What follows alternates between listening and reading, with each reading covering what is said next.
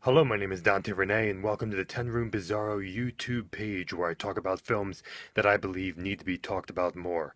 Tonight's film is 1973's Schoolgirl Report, Volume 5, What All Parents Should Know. Here it is, folks. Schoolgirl Report, Volume 5, What All Parents Should Know. And this is put out by Impulse Pictures, which is more of the kind of erotic sexploitation line of Synapse. This is the back of the DVD. This is Volume 5, What All Parents Should Know, 1973. And if you want to learn a little bit of the background of Schoolgirl Report, I've done reviews on the first on the first four so far, so definitely check out them in order to see the progression, to see the background. I'm not going to cover that in the subsequent reviews here, just to keep repeating myself, but you'll get to know a lot of the background of these films. Volume 5. This is 1973. It looks like they were making them very quickly, one after the next one. There are 13 volumes altogether. I will get to all 13 volumes at some point on this YouTube page. This is volume 5. On the front here, we have this girl, and she is actually in this volume.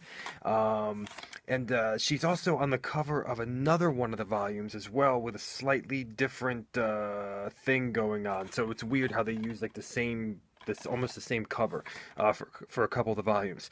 Of course, they always say that the girls in this film are anonymous and the people are anonymous, so you never really get the actors' names, you never really get the actresses' names, so it's always a mystery, except for, I believe it was volume 4, where we have Christina Lindbergh, but her name was still, I don't believe, in the credits at all, but you just knew it was Christina Lindbergh, I guess, especially at that time. So very, very interesting stuff here. This particular volume, in volume 4, we saw that they were really deviating from the interviews on the street and kind of having this wraparound storyline of somebody telling all of the stories, so on and so forth. And it started to leave there. Volume 5, well, Volume 4 was really leaving there. Volume 5 officially puts a stamp on leaving that formula. We have no street interviews anymore at all, and definitely just we have some narration at the beginning of the film, but there's no wraparound story. We literally have an anthology type of movie where it's just story after story after story after story after story. No wraparound, no group of people gathering around telling stories, no teachers telling stories, no counselors, nothing like that. We actually have the stories being told in a way, first person, where each character is actually kind of speaking in their own voice. Gone are the times where they've kind of put their names on the screen with their ages. It's really the characters now telling their age, telling their names, telling their stories and their backgrounds. Also, Volume 5 really solidifies Gone is really kind of the pretext that this is an educational film, that this is a Mondo documentary, but definitely an educational film. Volume 5 to me really puts away, no qualms, no hiding, that this is, has always ultimately been an erotic film, a sexploitation film, a fetish type film, anthology, sexploitation format of a film, and this volume 5 really has no qualms about it whatsoever, and the educational times are gone. All of that seems to be gone now. I still have a kind of a Mondo documentary, but really not that either. It's more of an anthology film now, sexploitation style. Now, this one in particular, they made a big deal about volume 5, kind of being uncensored, and it says in the back, totally uncut, uncensored 85-minute version presented for the first time in the United States. And you're wondering, like, why? Well, this particular one has a very controversial segment, but what I did was I wrote down the segments, and I'll talk a little bit about them. When I talk about these films, they're anthology films, and really there's no wraparound story, especially starting, volume 5, really volume 4. So I'm going to talk a little bit about each one of them. We have a story involving 3 schoolgirls who are really trying to seduce one of the new teachers, and it's a very, very erotic story. All the girls in this film, I believe, since it's a German series, are mostly all German. All the girls, body-wise, physically, faces, everything, are all attractive. They're all sexually attractive. They're all attractive. So they definitely, the Schoolgirl Report, they definitely deliver on the eroticism and picking the best cast of schoolgirls. Schoolgirls.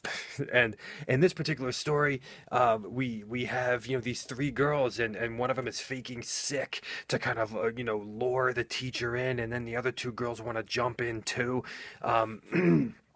And the kind of the crazy thing here is really kind of the sexual situations, and this is a common theme in luring the teacher in. But the one girl who's the thickest of the bunch, who looks great, but is the thickest of the bunch, she's really the one who's kind of in charge here and playing the sick girl. And the hilarious thing is really the responses that happen when they get found out. Also, almost keeping it secretive in a way. The most controversial segment in this bunch comes next, where we have a grandfather being seduced by his granddaughter, and there's a twist in this story and the granddaughter is actually the girl on the cover. And the twist of this story is really why the grandfather is having sex with his granddaughter, and I don't really want to give that away, but that's really kind of the twist in this film, and there are some interesting twists and turns in this particular story, not film, story, you know what I'm saying.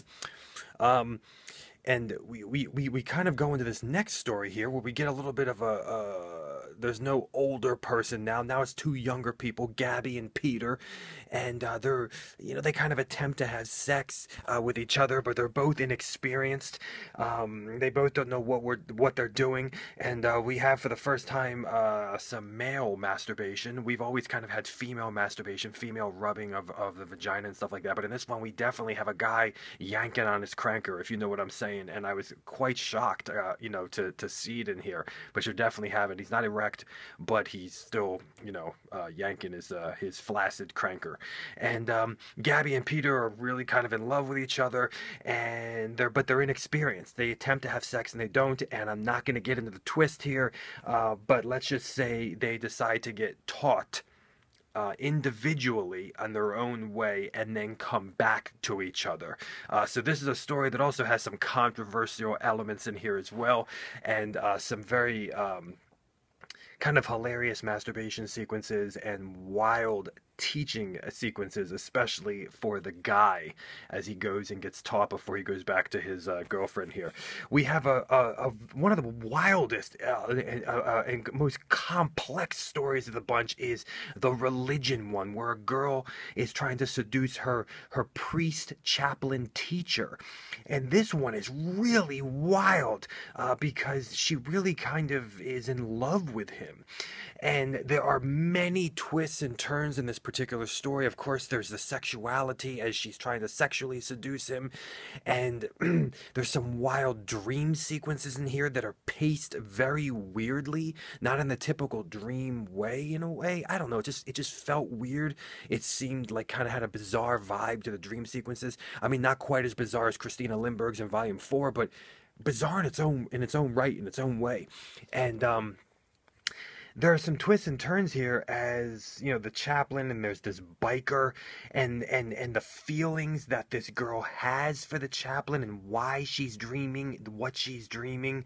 And for a moment you're not really exactly sure if she's actually in love with him, or it's just a game, and you're not really sure what's going on. And this is the only one that kind of goes a little bit into psychology, a little bit of the Schoolgirl, that kind of mimics the other volumes, kind of educationally or psychologically.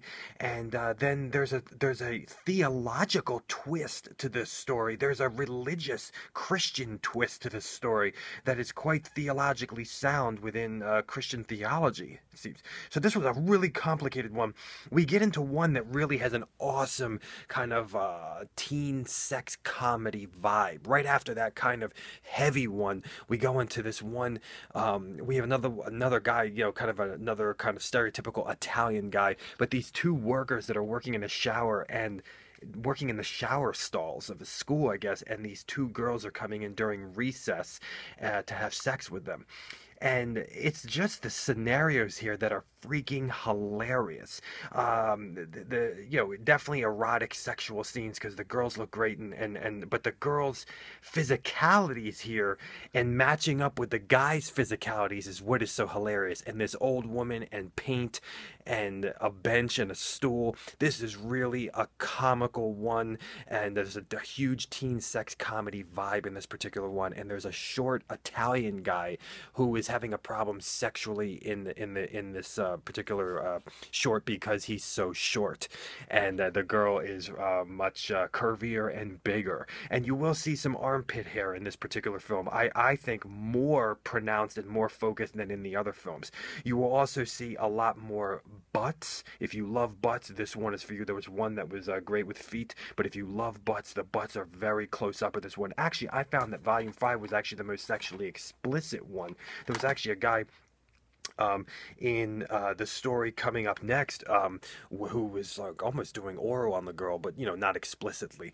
And this one had to do with an 18-year-old, the oldest one, a virgin, who meets an older man, and she really kind of falls in love with him, but he kind of doesn't satisfy, kind of goes away.